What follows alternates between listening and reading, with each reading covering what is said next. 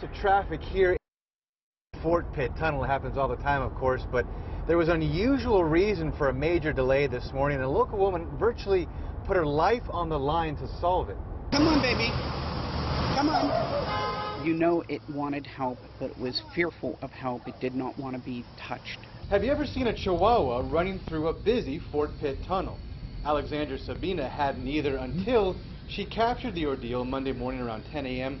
as she instinctively stopped to rescue the dog. That's despite the dangers. Even if I didn't stop, I can't imagine someone else not doing the same thing. Pittsburgh is filled with a lot of pet lovers. Sabina chose not to go on camera, but described the commute chaos that included cars swerving to avoid the dog until finally all the cars stopped and the tunnel was shut down on a Monday morning. Some people were frustrated because they couldn't see what happened or what was going on. When they saw that there was a dog there, everyone seemed to be compassionate. As Sabina was joined by 3 other drivers, they tried to corral the frightened dog but couldn't catch it.